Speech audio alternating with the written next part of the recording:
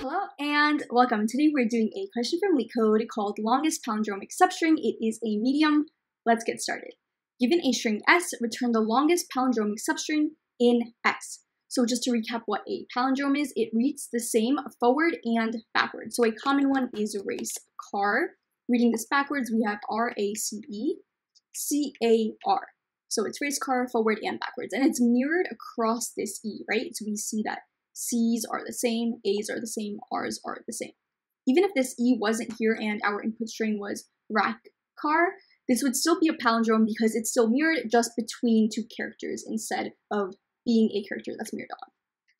So let's take a look at example 1, and again we want to find the longest palindromic substring we can in our input S. So we have the input BA, BAD. Here we have a palindrome of BAB and ABA. Both are length 3, so either one of these would have been a valid output. Example 2, we have CBBD. Here the longest palindrome we can make is just BB, and so we output that, and it has a length of 2. So before getting started, let's look at a couple of examples. So say I have the following two input strings here. My first input string that I am testing with is WABA.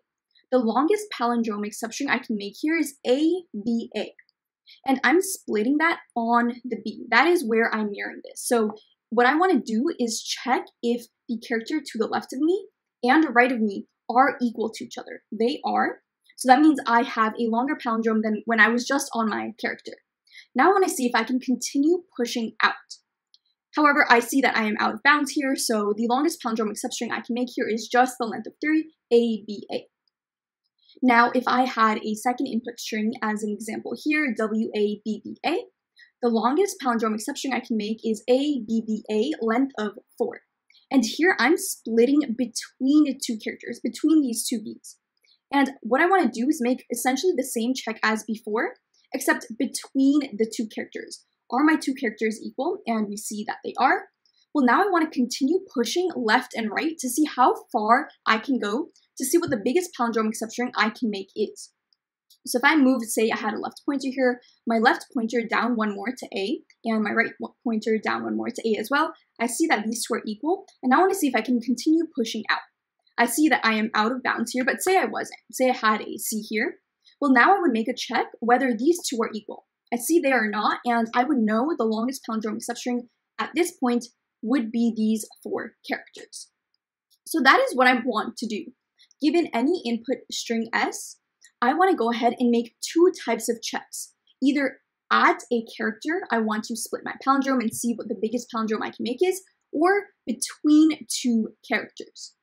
So how many checks would that be, right? Say I had n characters in my input string S.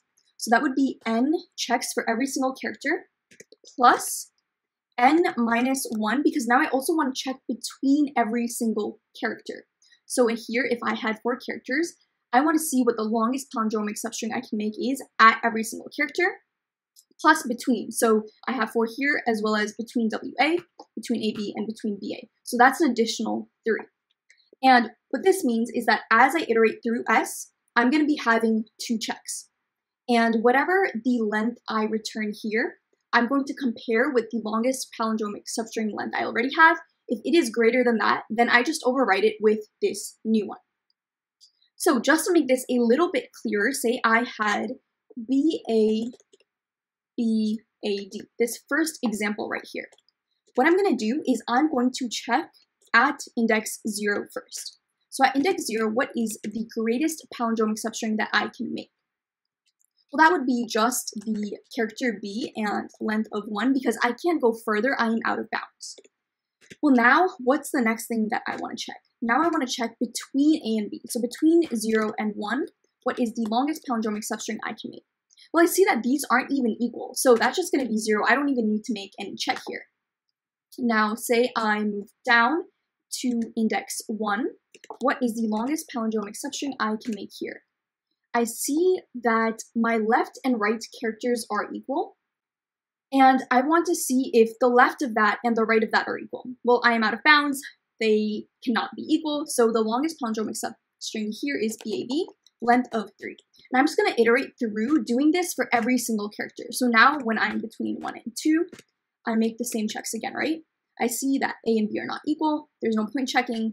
Let's just move on. At index 2, I have B, and left and right are equal.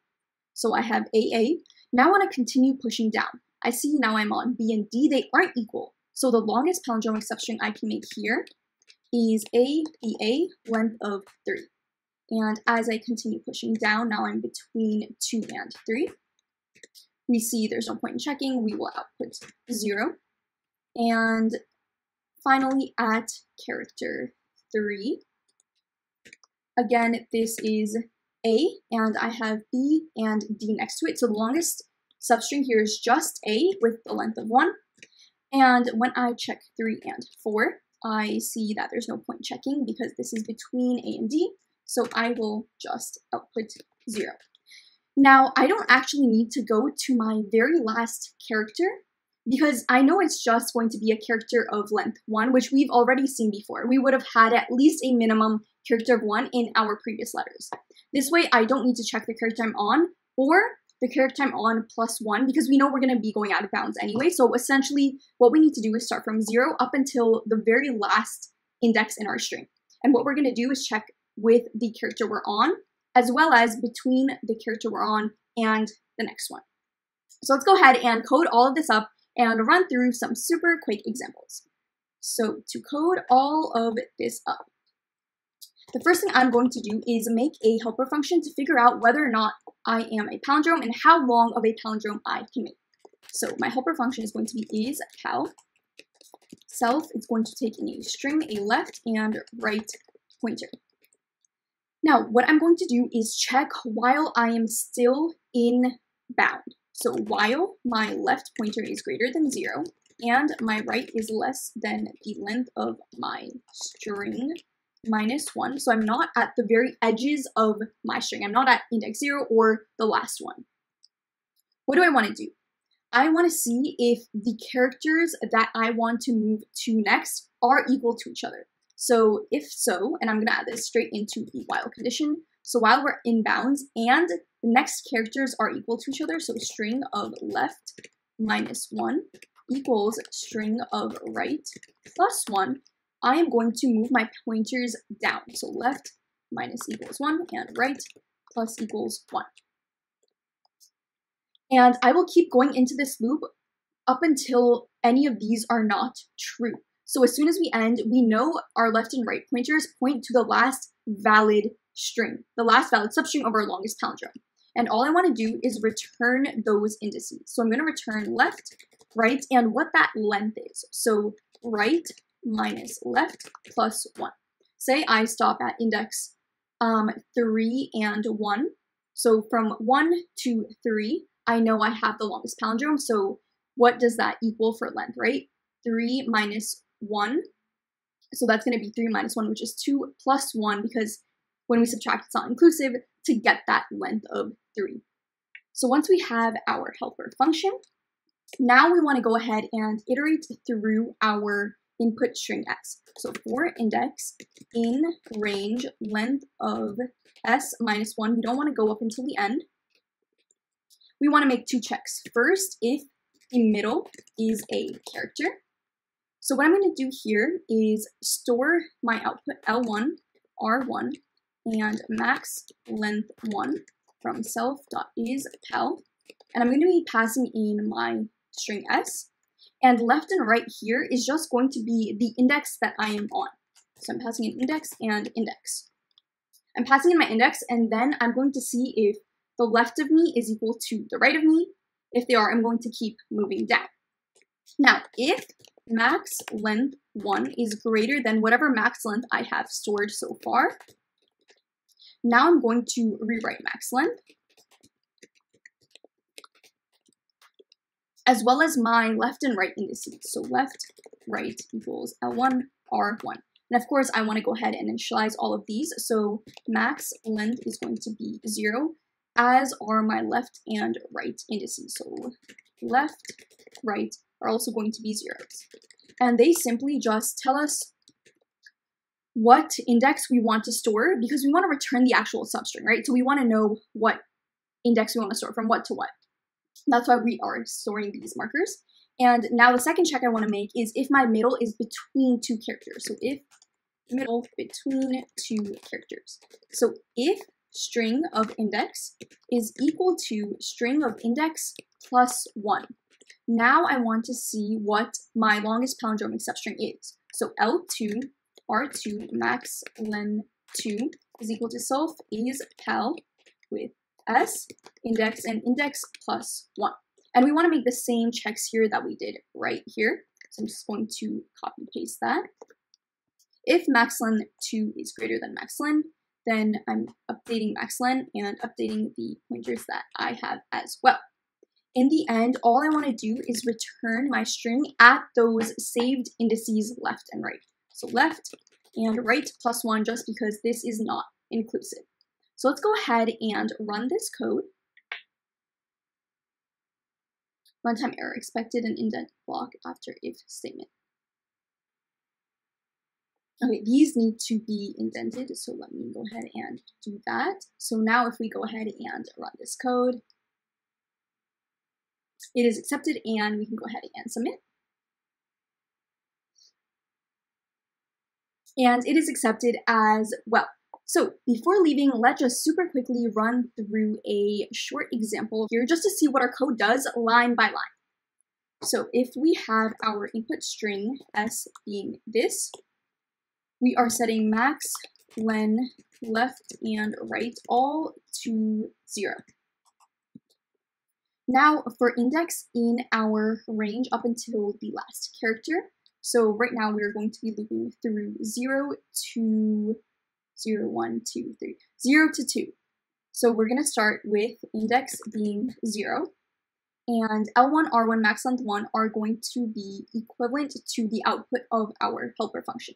So L1, R1, and max len 1 are equal to the helper with this, and we are going to be calling in our string s, 0, and 0. So when we call this with 0, 0, we want to make a check. Is left greater than 0?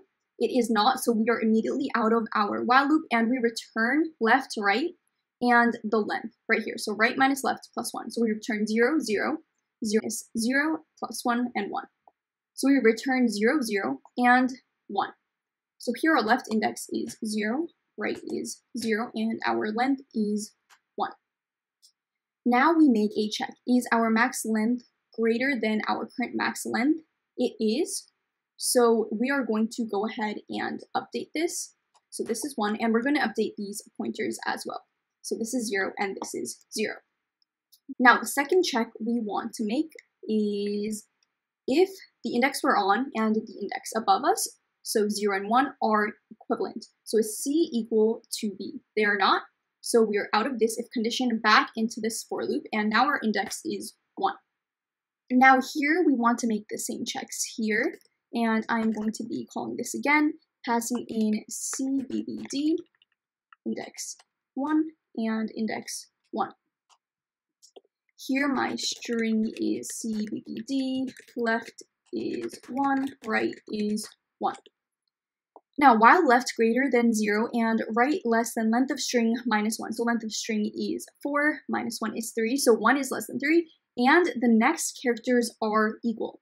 So is 0 and 2, the values at those indices, are they equal? So 0 is C, 2 is B, they're not equal, so we just return left, right, right minus left, plus 1. So here we are returning 1, we are returning 1, and we are returning 1. We are in this if check, and we see that max length is not greater than the one that we already have, so no need to make any updates here. And we are in this second call right here. Is the index we are on and the one after us, are those values equal? We see that they are. 1 and 2 are equal, so now we make the following call. And here we are passing in CBBD, we're passing in 1, and we're passing in 1 plus 1, which is 2. So string is CBBD, left is 1, right is 2. Now in this helper, while left greater than 0, which it is, right less than length of string minus 1, which it is as well, and the next two characters are equal. So is 0, right should be 2 here, so it is the value at character 0 and 3 the same? And we see that it is not the case, so we never actually increase our pointers, and so we just return left, right minus left plus 1. So here we return 1, right is 2, and the length of that, so right minus left plus 1, which is 2. And we see that this max length is greater than the one we currently have, so we can go ahead and make our updates. So update this to be 1 and this to be 2. We are back in this for loop, and it is our last time in this for loop. We are on index 2, and we make this call. We know what this will return because at index 2, the one to the left and right of us are not equal, so we'll never actually go in this while loop, and we would end up returning left, which is 2, right, which is 2, and the max length, which would be 1, since we never actually moved our pointers. And we know we wouldn't have to actually make any updates here since max length is 1. And we would go into this if condition. So is the value at 2 equivalent to the value at 3? It is not the case, and so we exit out of this if. And in the end, all we have to do is return a string of range going from 1 to 3. So we are going to be returning from 1 to 3. It's not inclusive, so we are returning the 2 B's, which is exactly what we expect. And super quickly for space and time, for space, we're not really making use of any extra space except for the variables we're storing, so that is constant O of 1. And for time, say our entire string was just all A's, right? Everywhere we go is just a palindrome. So potentially we would be making a check for a palindrome at every single point, going as far as we can.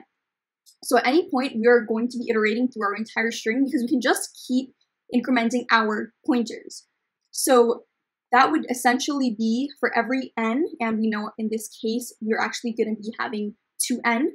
But since this is still an order of n, we can reduce this down to be linear. And what I mean by that, right? We know the total number of checks we're going to be making is n plus n minus 1. And for each of these, we are going to be iterating through every single character. So this times n. If every single character is the same, we can just keep moving our pointers every single time. Now this is equivalent to 2n minus 1. And anytime we have just numbers, we sort of don't really care about them. We can reduce this down to be something of order n. So we're going to be making order n checks, and for every check, we are going to go through every single character. So this is going to be n squared for time. So constant space n squared for time, and that is how we find the longest palindromic substring. If you have any questions at all, let me know down below. Otherwise, I will see you next time.